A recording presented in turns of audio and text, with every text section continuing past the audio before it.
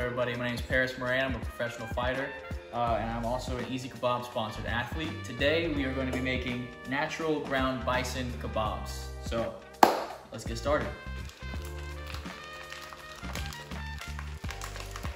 Boom. We're gonna put our meat into the bowl. Then we're gonna go ahead and add in our favorite seasonings or spices, whatever you guys like. For me, I'm gonna go ahead and put some Tony Chachere's. I put this stuff on everything.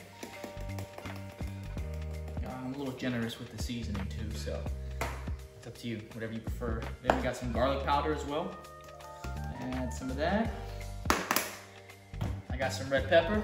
I like things a little spicy, you know. Some cilantro right here. We're gonna toss some cilantro in there. Generous with the cilantro, so. All right, now let's mix it up.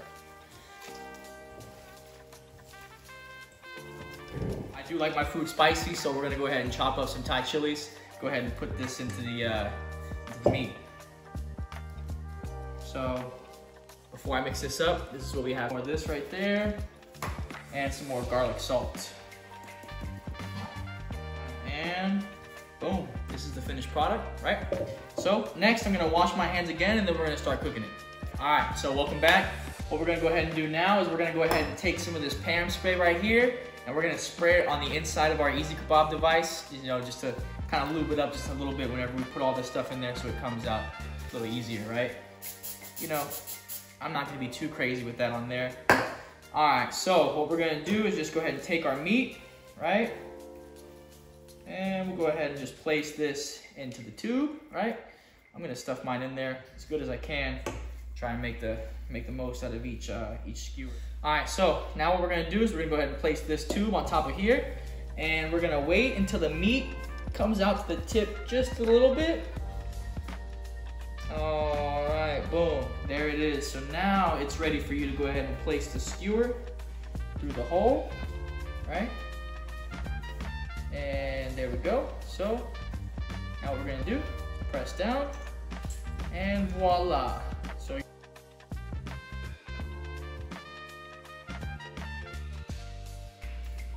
all right,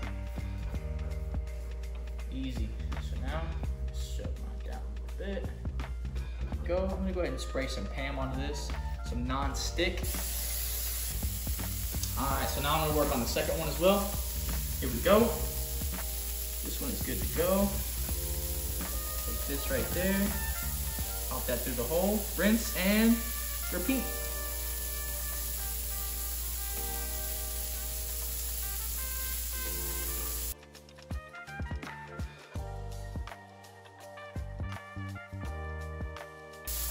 All right, number 2. Ooh, let's see what we got. Look at that. What a beauty. Make